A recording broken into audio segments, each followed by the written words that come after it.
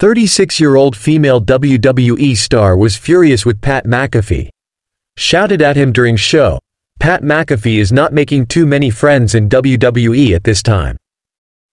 After having angered an authority figure, he has now left a WWE star feeling less than happy.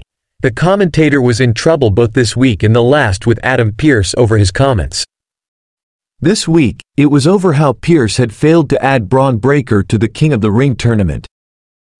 The star had also confronted the general manager about it, and McAfee's comments calling him a bald stooge didn't sit well with Pearce. Unfortunately, McAfee also got on Dakota Kai's wrong side.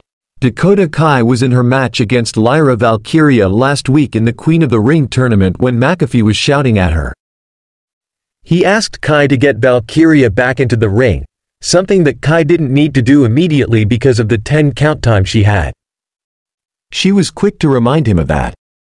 Very unhappy with him, she demanded that he learn the rules since he was a commentator and that it was part of his job.